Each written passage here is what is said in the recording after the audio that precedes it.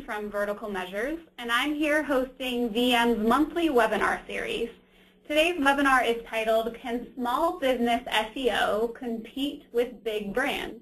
And will be presented by our very own SEO specialist, Brenna Baldock, and SEO strategist, Christina Hecht. As an SEO specialist, Brenna works in developing the rank and reach of client websites by optimizing the on and off-page aspects, and also helps each client to balance the content and necessary snippets of code to create a well-ranking and converting website. Christina has spent her career cross-training in several areas of digital marketing and is passionate about educating clients on the technical workings and gratifying results of organic SEO. Before we get started and I hand over the presentation, I just have a few housekeeping items to note. Today's webinar will be available for viewing by tomorrow, and we'll go ahead and send out an email with the link to both the slides and the video. We'll also be happy to answer any of your questions. So if you take a peek at your webinar interface, there is a little question applet where you can send anything you'd like me to ask Brenna and Christina at the end of their presentation. Alternatively, you can also tweet us with the hashtag VMWebinar, and we'll get them that way as well. I think that's all the notes I have, other than if you have any technical problems, the best way I find to fix that is just to disconnect and then try reconnecting, and usually that solves the issue. So before we get started, we're going to just ask one little poll question. So I'm going to launch this, and if you guys could answer, what size organization do you work in? So I see we're getting some answers.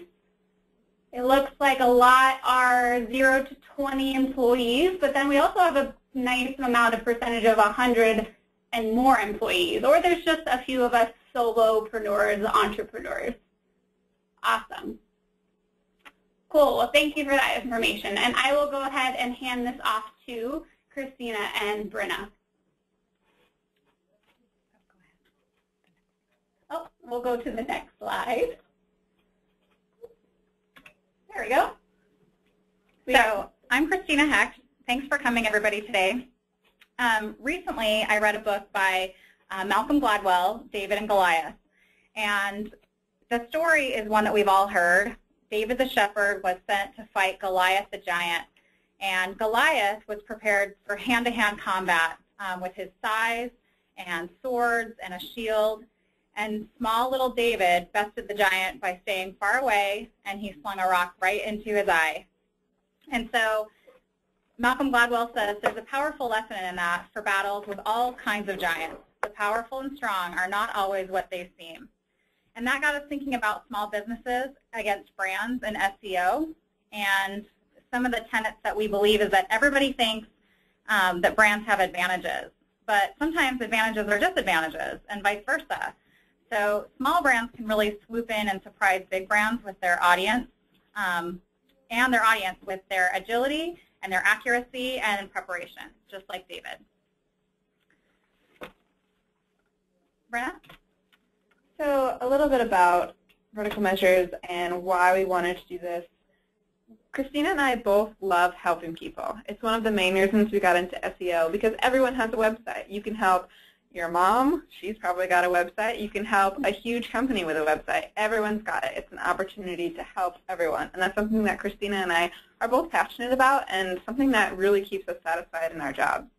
So we get that great opportunity at Vertical Measures all the time. We work with small businesses, from little guys who are just themselves and maybe are just starting out. We also work with huge companies. While we love the huge companies, we love the small businesses a little bit more because we get to know a little bit about who they are, and we get to talk to someone who has their hands in everything and knows the business so incredibly well. It's an honor to be able to talk to people who are just owning their space. So let's talk a little bit about the myth itself. We seem to all believe there's this pervasive myth that big brands get a pass from Google, even when they're engaging in spammy practices. Sometimes we know that they're engaging in spammy practices, and sometimes we just think, gosh, brands are showing up in the search engine results pages all the time, and I can't seem to break through to page 1. They must be doing something spammy. So the truth is that big brands get penalized too, but it's their overall strength that allows them to sustain and recover even during a penalty or right after a penalty. So, but we're all the same. All small businesses complain that they're not shown enough in search, and brands complain because they think they're not shown enough in search. So eventually what happens is if there's a penalty, penalties can happen to anyone when you're scheming or gaming the system or buying links, or you have thin or over-optimized content. So the reality is everybody's in the same big pot of soup. And what brands do have going for them is that they have the age and the affinity, like brand recognition, to kind of sustain. And then they also tend to hit a lot of algorithmic points. They are, doing a lot of things right. They also have money to spend on other channels and content promotion. They don't have to wait for things to organically happen sometimes. And they have tons of people to create content. So as small business owners, we think, what do we need to do? What can we do? Well, the first thing we need to do is get over that myth. Just get over it. You need to figure out why brands are succeeding in your particular space. And then you need to make a plan, and you need to start content marketing. And we're going to work on kind of creating that plan and how to start content marketing today. So, but first, let's look at some of those things that we talked about with Malcolm Gladwell's point that advantages are sometimes disadvantages. For big brands, the advantages that they have going for them, oftentimes it's money, right? We always think money talks. They have tons of money sometimes to push toward promotion or advertising, public relations, things like that. They have money to invest in people. They have human resources to create content. They can go out and hire a corporate journalist or a brand editor and just PR people, marketing people, and visual artists to create interesting visual content. They usually have a good lock on their audience. They can tap into the brand recognition and loyalty, and they have a wide reach, again, coming back to their spend. And we talked a little bit about that they can hit those algorithmic points. And they do that by having a professional SEO department in-house or working with an agency. They might have access to big, expensive data reports and the intellect to dive through those reports and slice and dice the data. They can obviously create content. They can build links to that content naturally and unnaturally. And they can really engage with their customers that they've had for a long time. The last thing that they have going for them is that they have potential to get into the knowledge graph, which is the box on the right-hand side of Google that you see when you search questions like, if I type in, how old is Betty White? I might get a knowledge box or a knowledge graph that says her age, and it might have excerpts and links from Twitter or IMDb or Wikipedia. On the disadvantage side, money can get in the way. Sometimes it can stifle your agility. We all know that brands sometimes have a hard time spinning on a dime and competing with other people or moving with the flow of how fast SEO is going and how fast things change. They need to convince a lot of people in order to get buy-in from disparate departments like legal or sometimes accounting or procurement will get in there. And this is a shameless plug, but sometimes you have to convince your boss to engage in content marketing and invest in it. So you might want to go to convinceyourboss.com which is a vertical measures project that we're working on. For their audience, sometimes they've set their audience way too wide, and they can't get micro-local. They just don't have access to that man on the street, street-level view that small businesses can get. And with the algorithm, a lot of the time, they make a lot of mistakes. They move too fast. They buy links. They've done things in the past that we've had to actually undo here at Vertical Measures.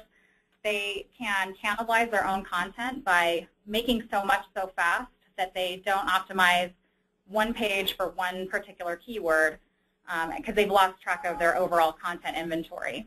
And the last thing that they don't have going for them is they have a blind spot. They are not expecting you, just like Goliath was not expecting David. So you guys are probably pretty familiar with the advantages and disadvantages of having and working in a small business. We're just going to go through a few things fairly quickly just so we can better communicate about what we want to talk about. So you're more wary of making decisions. You have better understanding of your choices. You are the sole person making the decision, you understand XYZ points. You don't have to go and say, oh, legal, how do I do this? Is this proper? You've got that information already. At the same time, you've got fewer people to coordinate, so you've got a better chance at a single voice.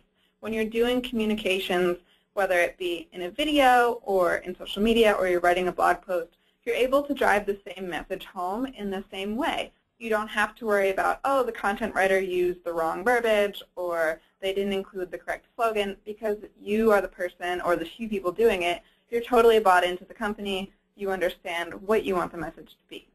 You've also got a better opportunity for genuine audience interaction because people don't want to listen to big brands. They want to listen to people. They don't want to go on Twitter and say, hey, so-and-so, can you help me with this? They don't want to talk to a brand. They want to be able to have that interaction and get someone on the phone and not have to go through 1,000 different hoops, etc., just to talk to someone. Also, playing by the algorithmic rules in the end is a much better strategy.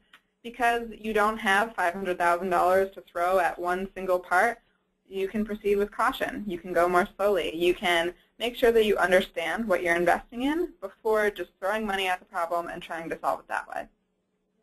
These also kind of come as disadvantages. I'm sure you guys know this.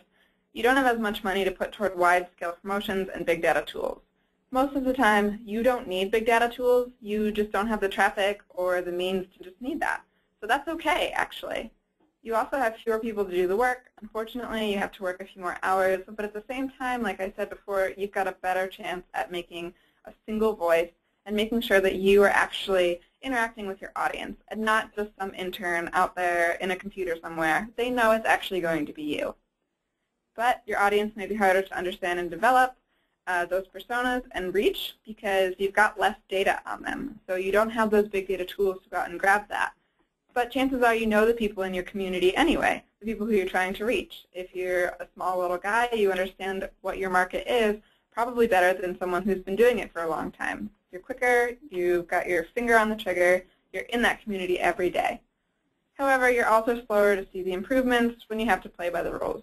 Unfortunately, and this is true in most of life, right? When you play by the rules, you don't always win as quickly, but in the long run, play for the long game, be the hare, and just try to get through what you can. So how to compete with big brands. So we're going to walk you through these steps, and we're going to break them down really well for you. This is just a little slide to let you know what we're going to cover. We're going to talk about competitive keyword research, basic on-site optimization, how to do content ideation, content creation, and how to kind of be where the big brands are not expecting you so you can get them with that 1-2 punch. So competitive research. There are so many wonderful free tools out there that we wanted to let you guys know about. Google AdWords Keyword Planner, this is the foremost tool that most people use. Yes, even large, big brands still use it. It's free, 100%. All you have to do is sign up for an AdWords account, which you can also do if you've got any Google account already. A Gmail address is perfect. Keywordtool.io and ubersuggest.org are wonderful. They take those Google Suggest boxes and they just compile them into an easy-to-use platform. So the method I'm going to walk you through actually on the next slide. So this is your first thing you're going to do. You're going to take your competitor and you're going to enter them into the AdWords keyword tool. You can actually put in any URL. And this is awesome because it shows you exactly what keywords on the page Google thinks are relevant. Usually those are the keywords that they're going to be ranking for already. So luckily for you, you can use any URL. When you enter your competitor's URL, you'll see all the keywords they're ranking for. You can cross-compare, okay, are these the keywords I'm trying to target? Are they not the same keywords? Are there long-tail keywords here that I could try to move into that space? You can do some analysis into how well they're actually optimized for those keywords, and maybe you can do it a little better. The next thing you want to do is enter your landing page in here. So do the same set of keywords come up? If you've got a little bit of a smaller overlap, I would say maybe find a different competitor who fits into your field a little bit better. They might be a slightly smaller brand than what you originally had in mind. We all think we're competing with the Googles of the world, right? Well, sometimes we're not. Sometimes we're competing with the little local guys. So identifying who your actual competition is through looking at overlapping keywords is a great way to do that. So after you've got your keyword set, you can put that into, up at the top right, keywordtool.io. And this is awesome because it will show you what people are searching for around that specific keyword. I'm not sure how many of you are familiar with the phrase long tail keyword, but it just means instead of looking for something like office chairs, you're looking for affordable leather office chairs. Just a few more keywords around that main keyword to help clarify what the user is searching for, and maybe you're a little bit farther down in the sales funnel, you actually know what you want from an office chair. So keywordtool.io is awesome because it helps you identify those long tail keywords, and you can use those in your content marketing instead of just the main keyword. It also shows you some of the more semantic keywords that go around that, so you can make your language a little bit more natural when you are writing about your main keywords in your content. So after you've found your keywords, you're going to want to do some basic on-site optimization. This is a little snapshot of verticalmeasures.com, and it's just to show you the kinds of things that you want to optimize on your own website. So very first at the top in the left-hand corner is your title tag. This is just telling everyone what you're about. What's the title of this page? You want to include your keyword in there, but only one time. Don't try to stuff a whole bunch of keywords in there. It's just not going to work out well for you. Google will penalize you if you do that. But there are lots of good resources out there about how to properly craft a title tag and how many characters it needs to be. And we have included all of those resources at the very end of this presentation. There's a resources page, and you can go ahead and click on that. It's got tons of in-depth information. The next thing you want to optimize is your image. So there are three main ways that you can optimize an image. And it can be any kind of image. It can be an infographic. It can be a little bio, like headshot. It can be the main picture on a page. It doesn't matter what it is. You can optimize it. You want to make sure it's small enough to load quickly, but that it's also good quality and is still helpful to people on the page. A lot of people just make their images super huge, and then they take forever to download. You also want to make sure that your file name has the keyword in there. So again, if you're selling office chairs and you've got a picture of an office chair, when you create the little image to put up on your website, you want to name it officechair.jpg or leather office chair, or be descriptive about what you're actually selling and what the image is actually up. It's the same thing with the alt tag. Since Google can't actually see the image, your alt tag tells Google what the image is. So your alt tag should be nice leather office chair or something similar. You want to use whatever keywords it is. If it's the top keywords that are office chair, if it's the long tail keywords that are red, leather, affordable office chair, you want to be sure to include those in every aspect of your optimization. The next thing is actually the H1 tag. So this might be new to a few of you. It is the title of the page. That's all it is. It should contain your keyword or a keyword variation, and it just tells people what they should expect when they read further content, which leads us to the content, the meat and potatoes of the page. It should obviously include your keywords, maybe variations of your keywords, and it should be readable for humans. This is something I cannot stress enough. Do not write it where you've got a keyword every 2 to 3 words. It's just not going to be helpful to anyone who comes to the page. They're just going to leave and say, well, this isn't written for me to actually read. This is written for search engines. You don't want to do that. You want to make sure it's readable text that humans can read on a good contrasting background that's able to be understood easily. You also want to make sure that you're including words that are related to what your content is about. So if you're writing about office chairs, you want to make sure that you're talking about maybe the fabric or the casters. Does it roll? Is it plush? Is it affordable? Does it have arms? These are all just kind of semantic keywords you'd want to include if you're writing about this specific product. For every industry, it's going to be different, but it's the little things that people search that helps Google associate those kind of semantic keywords with what your head terms are. One thing that actually isn't shown on the page, excuse me, and only exists in the back end of your website is called your meta description. So this is something that's shown in the search engine results when you actually get through to Google, and it's used as a call to action. So you would want to say, looking for an office chair, we've got the best selection, or whatever includes your keywords, maybe a long tail phrase, whatever you're targeting for that specific page, and include a call to action. Make it clear and concise. And then the very last thing, which again you cannot see in this page, is Google Analytics. Make sure you've got it installed. It is the #1 100% free software that will change the way your business works. Google Analytics is a free program that you can implement a small tracking code onto your site. Very easy. You don't need a developer to do it, I promise you. And it will show you the little things like how much traffic is coming to your website, where is it coming from, are you being effective on your social media, what's the bounce rate, how much time are they spending on the page. Tons of little things that can totally change the way that your marketing is working. You can see, oh, do I need to change my title tag? Is it misleading to people? Do I have a high bounce rate? Little things like that. It's totally worth the time it takes to set up. So content ideation. How on earth do we do that? Well, it's not as hard as you might think. So you want to take your keywords from your competitive research. It might be from keywordtool.io, Ubersuggest, you're looking for your long tail phrases, or maybe you're trying to target those head terms. That's up to you. But you want to relate them to the following. So who is your audience? Who are you writing for? If you're not writing for technically minded people, if that's not your audience, then I wouldn't suggest writing a long-form technical article. You want to be able to relate to what they do all day. Do you write for the everyman, or are you writing for the executives of the world? Write in a speech that they would understand.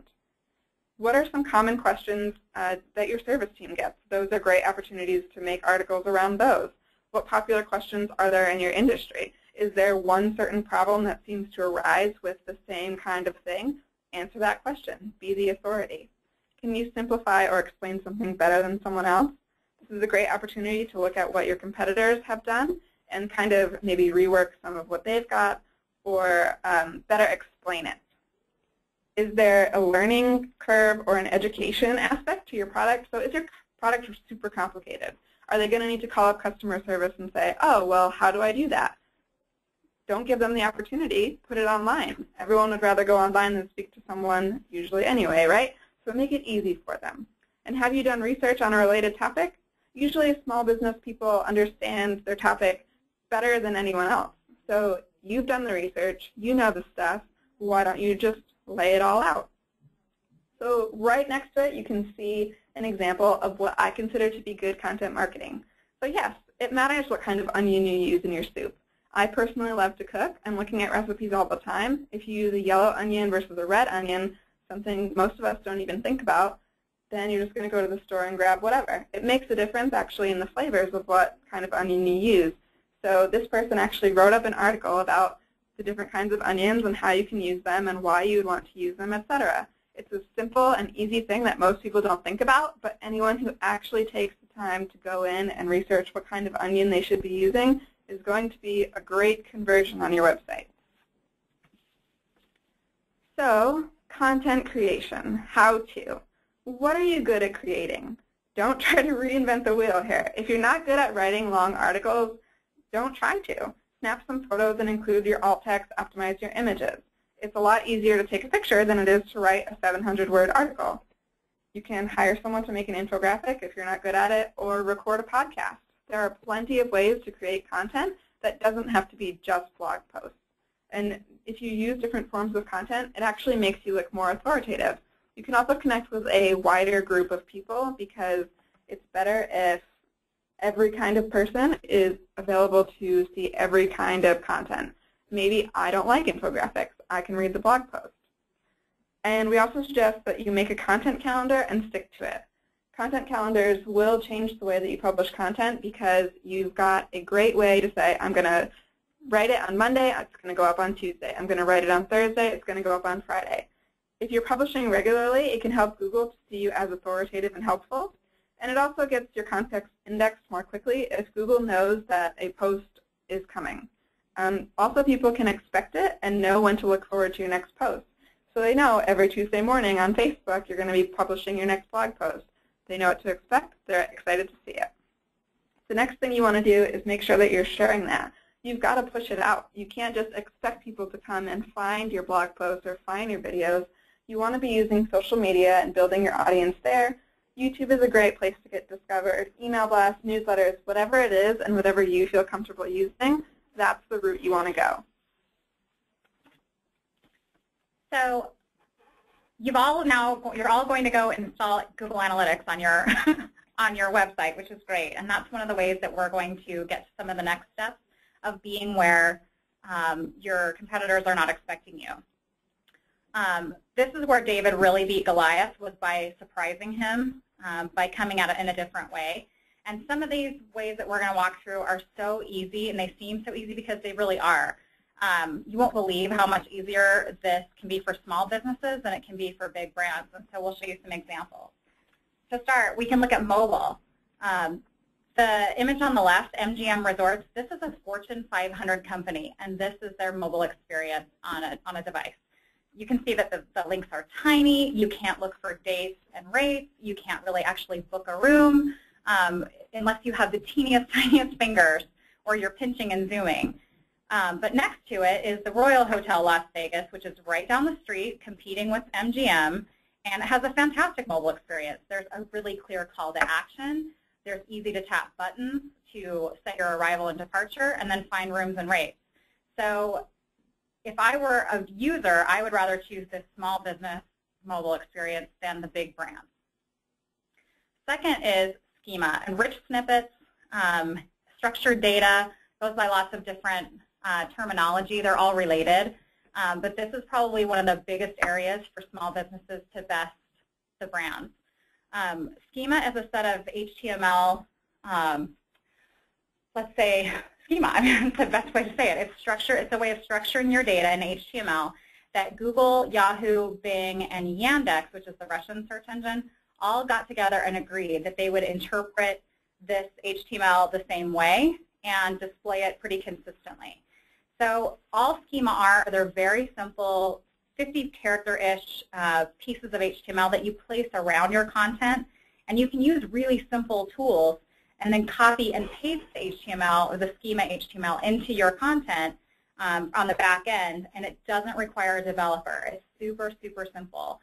An example of what it looks like is the Westin Las Vegas Hotel. My little box got moved, but we've all seen this come up in search where that result for the Westin Las Vegas brings your attention because it has those rating stars. And that rating is one of the pieces of schema that they've put on their site, and that's giving a competitive edge to them against their competitors because it brings your attention. There's schema for all kinds of businesses and all kinds of content. So from ratings and reviews like you see there to locations, your product names, product descriptions, and product ratings, which is crucial for e-commerce. Schema about people and creative works and articles and more, so maybe the author or the producer of that content. So what you can do is go to schema.org to see all the options, which there are hundreds and hundreds of options, and then use the Google Structured Data Markup tool, or it's a helper tool to help you play with your content visually and see where you can add the schema, and then you can actually just get the code, copy, and paste it right into your content. Super simple. Shocking that more sites aren't doing it. Only about 30% of sites have schema on them. So you can see that that's a huge opportunity. Next part of being where they are not expecting you is local search. So 32% of us click on the map in the local search engine results page's results. When there's a map displayed, we will click on that. So it's pretty important that you check your location, your physical business location, and up in Google Maps, of course, that's a given. But then think about other maps and apps like Apple Maps. That's big. That's on every iPhone. Yelp is a huge one. Foursquare. You may not be engaging in Foursquare socially, but I don't know if you know, but Foursquare is a big, big provider of the micro local data layer that they send up to Apple Maps. So that's the real, like the actual man on the street, foot soldiers sharing your location with big data. Small businesses can have that man on the street look that big brands just can't have. We can't get those kind of eyeballs as big brands. So small businesses, you can know your local following, you can know your location and all the ins and outs of your local business or your small business way better than a brand ever could. So you can really engage with your local followers or your small, like a small niche following, and you can know everything that you can about what they want and what they expect, and you can answer their questions. One of the ways to know what your audience is interested in and what they're doing is to look into your channels on Google Analytics. So yeah, another reason to look into Google Analytics. On the left, I have an example of a client of ours. They just started doing Facebook ads at space number 10. And if you look at it, you can see that they're doing fantastic engagement. They've got a really low bounce rate for Facebook ads, high pages per session, and high average session duration. So people are staying on the page a really long time when they come from Facebook ads. So if we looked at that and then coupled with their e-commerce conversions, which I can tell you happen to be fantastic for Facebook ads as well, we would all look at that and say, oh my gosh, keep going. That's a fantastic channel for you to dive into. Other channels are obviously email or CPC, which is cost per click, or sometimes, Google AdWords is common. Your referrals, your organic and your direct traffic, email newsletters, that's a huge channel that people are investing in, that small businesses can get that micro-local and really engage with their audiences through email. So if you look at the content marketing 8 steps on the right, obviously this is our whole business, right? We're evangelists of content marketing and this 8-step method. We eat, sleep, and breathe here at Vertical Measures. So, but actually what we've done today is touch on all 8 of these steps. You can see that it's an ongoing cycle, and we started with strategy development. We thought about how we were going to compete with big brands. We did ideation and content creation. We did keyword research. We thought about what we were going to write and what kind of content we were going to create, and then we created it. Then we optimized that with on-page SEO and looking at our mobile experience. So that's the optimization piece. And then the final 4 steps of content promotion and distribution, lead nurture and measurement, all kind of fit into this same slide of looking at what channels, like email, PPC, social, and what other mediums are slicing, that we can slice and dice and look at that data. That's what makes up those last 4 steps. And then we continue the process. And I think that's the biggest takeaway, is that small or large brands, a lot of them can't even manage to get this kind of 8-step content marketing plan and start rolling it out. But you can, and you can start doing it right away with some of these tips and more, and some of these resources.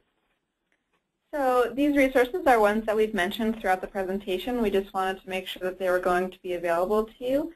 I highly recommend checking out moz.com. Their Beginner's Guide to SEO is absolutely wonderful. It will tell you everything you need to know, all the way from what is a website, how does Google crawl the web, and going into advanced things like how to do a JavaScript query. It's not as hard as you think it might be. We've done some great things about meta tags and how to do keyword research. If you're interested about that heat map that Christina showed earlier with the Google Maps, that's in here as well. Rich snippets and schema, definitely highly recommend that. Again, super easy to put onto your website and can change your clicks like crazy. You wouldn't believe it. And the Google Structured Data Markup Helper can make sure that you've got that all implemented correctly, so you are getting the advantage of taking the time to do that.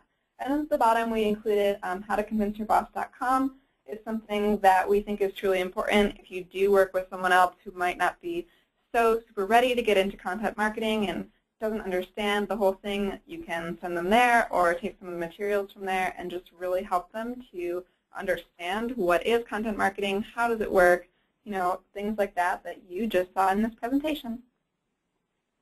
Awesome. So we're going to take some questions. So if you'd like to send any over, I'll go ahead and ask the ladies here, and we'll start the discussion. So our first question is from Lauren, and they ask, how do we optimize videos? Where should we produce videos, and where should they be hosted? Should they be on YouTube? Yes, they should be on YouTube. And this is another great win for small brands. Big brands are really overlooking YouTube in a lot of ways. YouTube is a fantastic channel for building a channel. But optimizing your videos on YouTube is really like the old days of the Wild Wild West.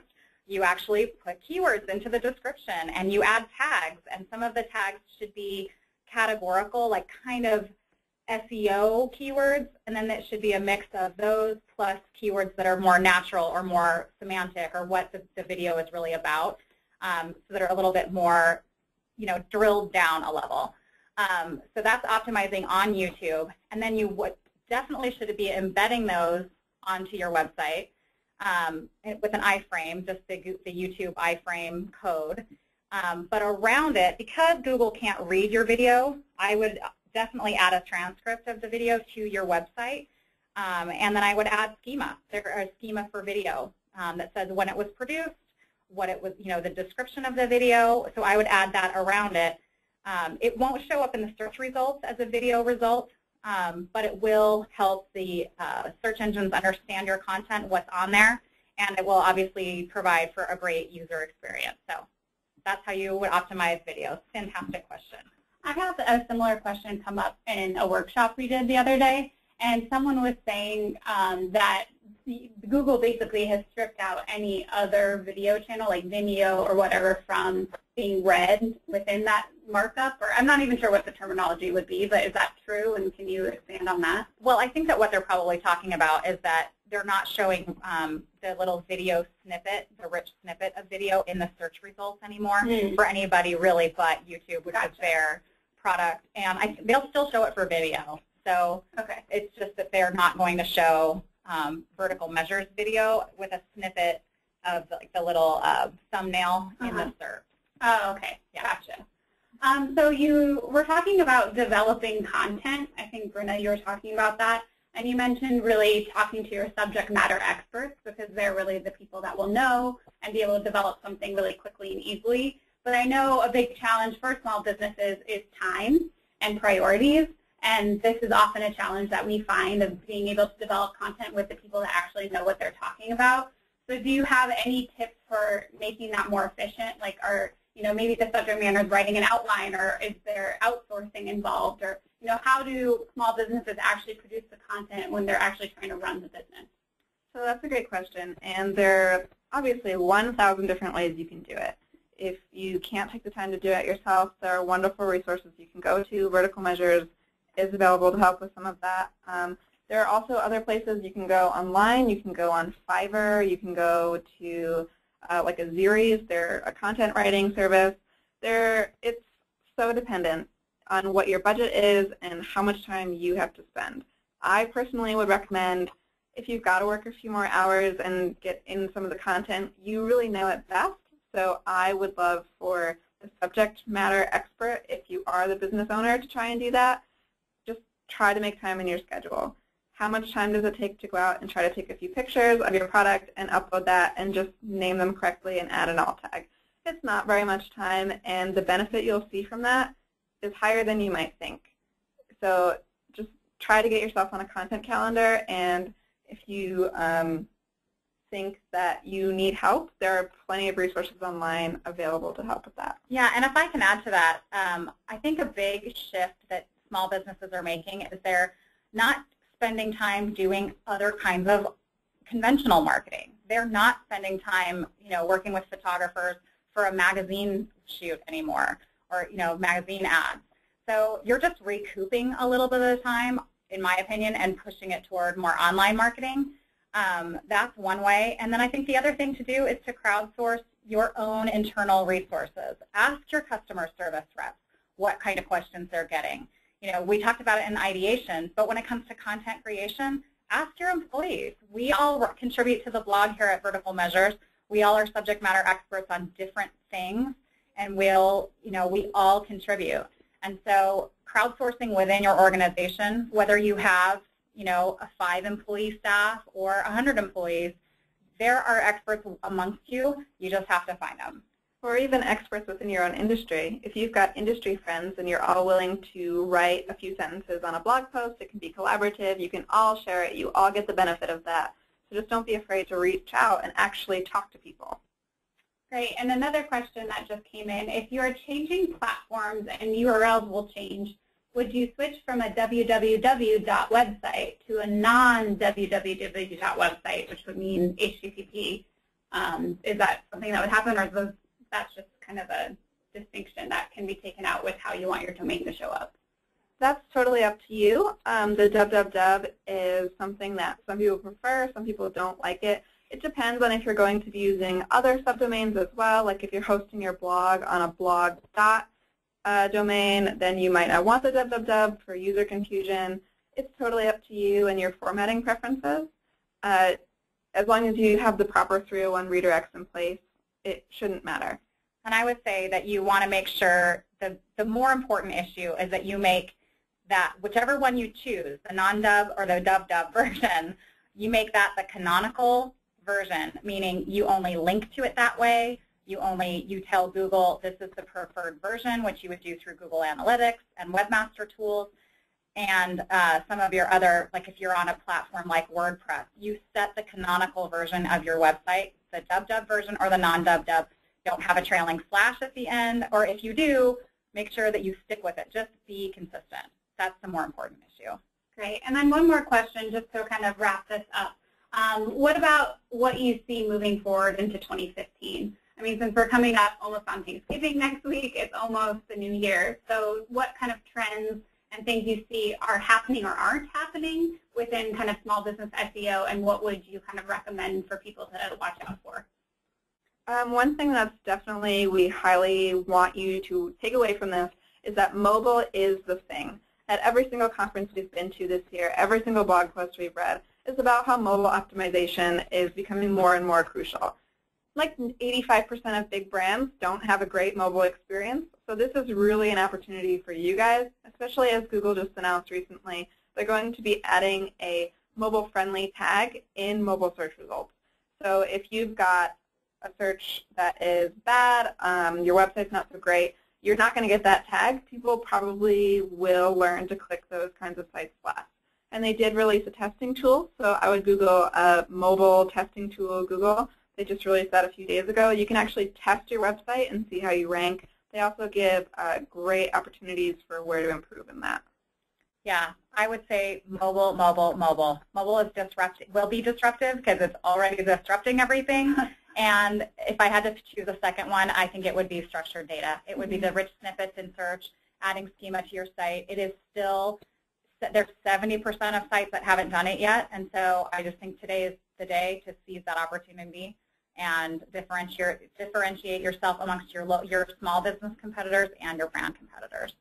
Awesome. Well, thank you guys. It's so nice to kind of pick your brains over all of this. And I know we could probably go on for another hour. But we're going to go on just to tell you guys that we have a webinar coming up next month, December 18th. Can't believe it's December already, but this will be with our very own CEO, Arnie Ken. He knows a ton about content marketing, and he's going to be writing on 8 steps to search, social, and content marketing success. So we'll go ahead and send out an email with a recording of this webinar as well as the presentation, and we'll send a link so you guys can register for that. Again, thanks to Brenna and Christina, and thanks for all of you for coming today. Thank you. Thank you. Bye.